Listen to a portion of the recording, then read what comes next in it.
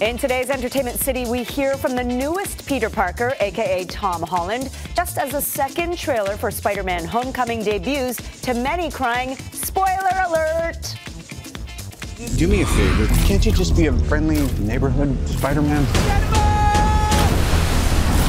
It is full of action, glimpses of the villainous Vulture, cool Spidey tech devices, and a whole lot of Iron Man. But does the second trailer for Spider-Man Homecoming show too much? I was just trying to be like you. I wanted you to be better. That's what some critics are saying, claiming it's webbed with spoilers, seeming to reveal major plot points, including this epic fight scene between Spider-Man and Vulture. Other critics say Homecoming, which is the first Spider-Man film actually set within the Marvel Cinematic Universe, is looking, based on this trailer, like a conventional blockbuster, even though it's supposed to be different than the previous two franchises. However, Spidey himself, Tom Holland, spun his way into CinemaCon in Vegas this week to vouch for Homecoming. This is a very different take on Spider-Man. This is something we haven't seen before. I'm obviously a lot younger, so we can really play on the youthful side of the character. We've seen the soldier, we've seen the billionaire, we've seen the god, and now it's time to see the kid. Spider-Man Homecoming is set to hit theaters July 7th.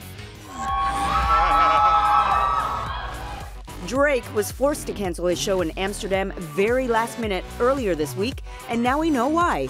Bad sushi. Yep, the Six God was dealing with extreme food poisoning that landed him in hospital with severe stomach pain, and his doctor told him not to go on stage. Fans were particularly upset considering the show had already been rescheduled twice. Drake's expected to make it up to the Dutch crowd with a show tonight, and we hope he's feeling better. Look at this.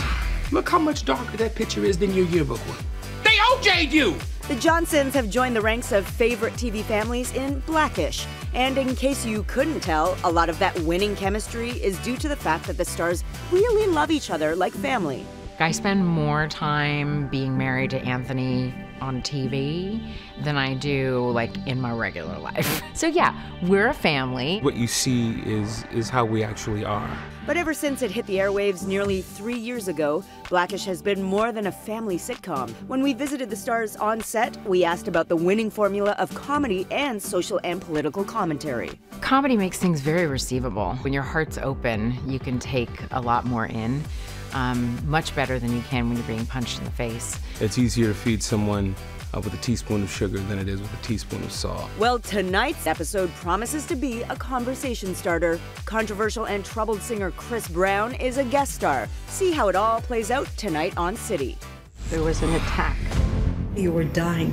We saved you, and now you save others. Led by a fierce Scarlett Johansson, the live-action take on the manga classic Ghost in the Shell is fast and flashy, while the Hollywood remake of the Japanese original has been receiving plenty of pushback, including accusations of whitewashing due to Johansson's casting in a role seen by many as Asian-specific. The film does build on its beloved source material that has long been more influential in Hollywood than you might realize. There's so much in this that I saw that so many other filmmakers were influenced by, from the Wachowskis to Spielberg, especially The Matrix. Yeah, when I saw the Ghost in the Shell animation, which I hadn't seen previously, I was like, whoa, this is so influential, especially for The Matrix. And you think, God, this was made before like the internet existed. It's pretty crazy to be a part of. Now, as always, get your entertainment news first in the morning right here and anytime on Twitter @NCity.